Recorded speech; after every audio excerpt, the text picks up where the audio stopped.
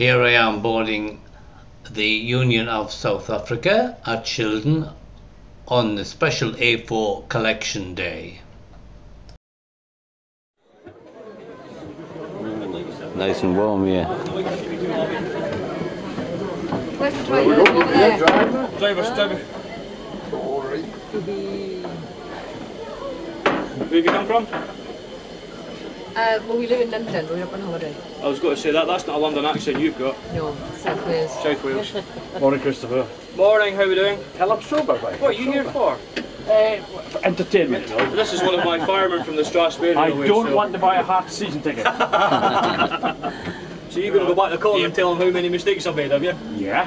When I put the tape on. How are you keeping? No bad, not bad. Good. Oh, morning everybody. We're sorry for the wait. The museum states we're only allowed 5 minutes, but it's a nice day, so we keep people waiting a bit longer.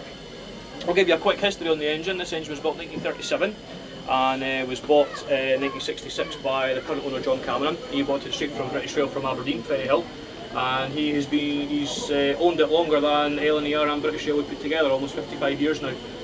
We've had this through 4 overhauls, major overhauls, and the latest one was 2011, and it cost just shy of £1 million. A lot of that was spent on the boiler, and all these new electrical equipment that you can see behind us is the new modern regulations, requirements for running on the national network. This one here with a little glass window on the front, that's the latest in signalling technology. That's a GSMR.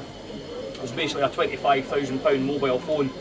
You can text from it, you can phone from it, you can order a pizza, makes you a cappuccino. It's a nifty piece of kit. It's designed as health and safety. It eliminates the need for the driver to get off the engine. Everything on the national network has that. This is a bigger version. The likes of your Pendolinos will have a smaller, more compact version, but because it's a steam engine, it needs to be bigger to handle the heat that we get off it and the vibration. It's a bit more sturdy. So that eliminates the need for the driver to go down if we get stuck at a signal or if we break down or something. We can just press a button and the signalling centre knows exactly where you are, and he'll send you a little text message on the screen telling you what to do, whether it be it's wait at a signal or sod off or pass a signal like danger or something like that. There's a phone as well, so if you need a bit more conversation, the phone will go and you just talk like a normal phone. This one up here, believe it or not, is a black box data recorder, same as what I have on the aeroplanes. A lot less data is recorded on it. Electrical equipment and hot steam engines don't really go, and to put little sensors on components on the back end to just fry them, and it just wouldn't work. So it really basically just records speed and direction of travel. If you have a derailment or an accident somewhere, the RAIB will come out and take out the card and read it and see if the driver's been a naughty boy and going too fast and things like that. There's a 24-volt system on this engine. We've got batteries underneath, which is charged up here through the blue plug, and that's the battery charger in there, which feeds the batteries in another locker. It's fully electric in here, short of putting a pantograph on the engine and running off the 25 kilovolt overheads. So we've got a cab light there. We've got all LED lights here, like your dashboard in your car. It lights up all the dials. Nighttime running, going through tunnels, that sort of thing. Gauge glasses are lit. We've got nice little fancy LEDs in here as well. The GSMR, it all works in conjunction with the braking system. This engine's got two types of brakes on it. We've got a vacuum brake there, which is Locomotive and tender only, and we've got the air brake here, which is what we use when we're on the main line. It's a big loop system. It's connected to the GSMR, the TPWS, and if one thing doesn't work, then nothing works. It's a fail-safe system. If, for example, the TPWS, this is the detection for signals ahead of us, chain protection and warning system. There's magnets in the track, and there's magnets the receiver in the front of the engine, and depending on what colour your signal set, you'll either get a bell for a clear signal, and if it's a danger signal, a red, 2 yellows, single yellow, you'll get a horn, and the driver needs to cancel that within 2.5 seconds, and if he doesn't, you get a full brake application, and you get people not happy with soup and coffee in their laps and things like that. And if the driver does do that, he usually gets a P45 at the end of his shift for not doing his job properly. So that's all interlinked with the braking system as well. If for whatever reason there's a fault in the braking system, this will work properly. And the electrics in this engine is very, very complicated. It took us 8.5 hours just to detect one loose wire a couple of years ago. There's a lot of wiring in this. So the air brake system, you can operate the vacuum brake via the M3 brake valve here, but you can't operate the brake valve, the air brake valve, through the vacuum brake. So if you're on a train hurtling down the line and you're making a brake application, it's applying your locomotive brake as well, so you've got a continuous brake right the way through the train. We've got the regulator here, it makes us go. This one's a reverser, it's your cut-off forwards, backwards brake valve. We've got all the gauges, the new gauges up here. If you've been in any other locos, you'll notice that there's very minimum gauges. These are your air reservoir tanks. We've got 5 tanks under the tender for air storage, and that in turn feeds the train pipe. And contrary to what people believe, when people say applying the brakes, you're not actually applying an air brake. It's not like your foot brake in a bus or a coach. You don't need air to actually apply the brakes. The air is created to suck the brakes off. It's a fail-safe system. So when you actually put the brakes on, you're letting air into the system, and it's putting the brakes on that way. As I say, it's a fail-safe system. If something was to happen, if you get a burst pipe, or God forbid if the train ever splits in sections, splits into air leaks into the system because the bags are split, the brakes come on, everybody's hopefully safe. We've got the vacuum gauge here. This is for the ejector brake here, and the speedometer. One of the most asked questions over the past 3 days has been by under 10s, saying, how did they know Mallard did 126 when the speed only went up to 100? And no adult has actually noticed this. It's been all under 10s that have been asking this. And to be honest, Mallard didn't have a speedometer. Nope. The speedometers were a BR invention, or not invention, addition should we say. This one got fitted in 1957 with a speedometer. This is your steam chest pressure gauge. It's basically a gauge that tells the driver how much steam he's admitting into the steam chest, into the cylinders through the use of the regulator. You've got 2 water gauges here. As far as I'm concerned, that's the 2 most important gauges on the engine. It tells you how much water's in the boiler. You don't want the water level to drop too much. You start causing damage and thousands of pounds when you damage the boilers and these things. All these shuttle valves is basically like your ignition on a car.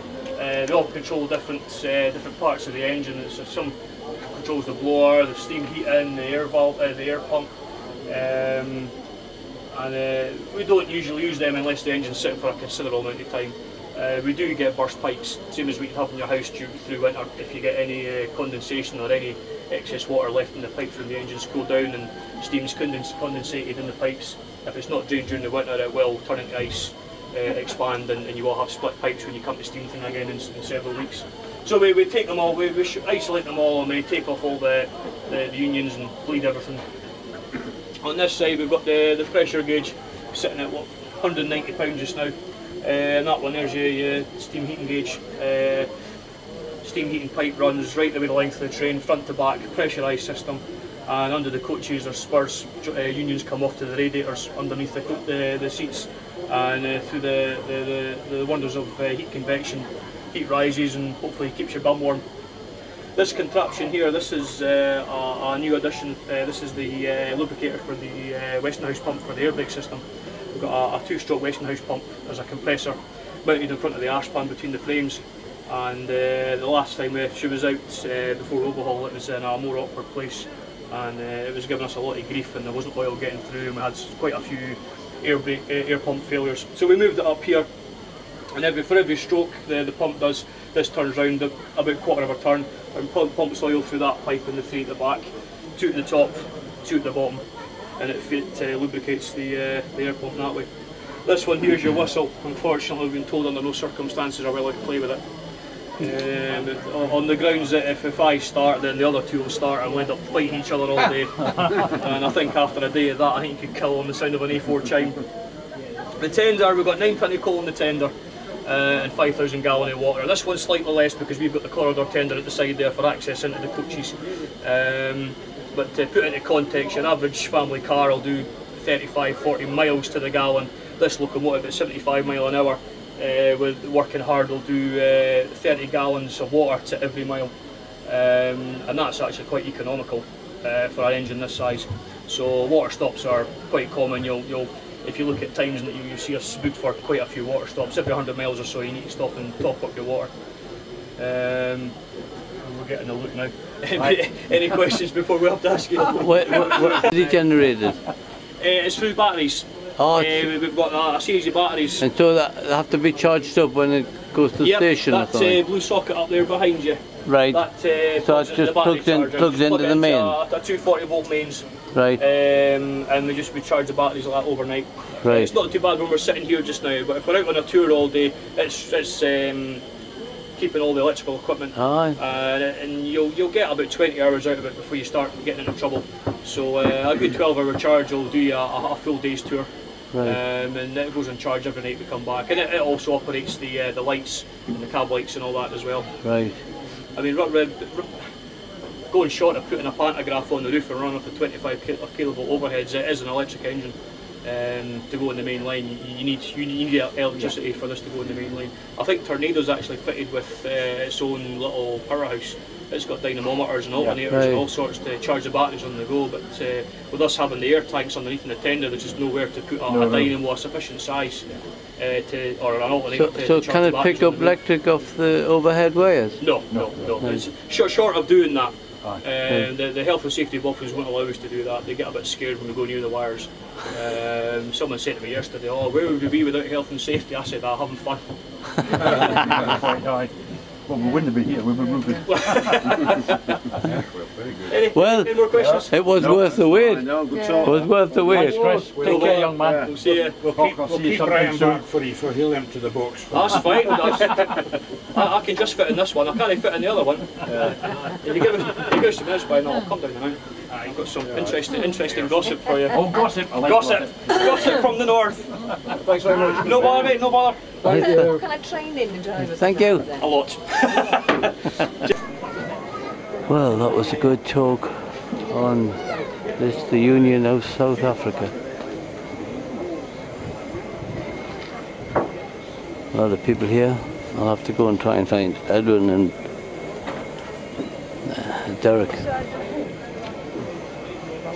Union of South Africa. I think I'm able to drive it now.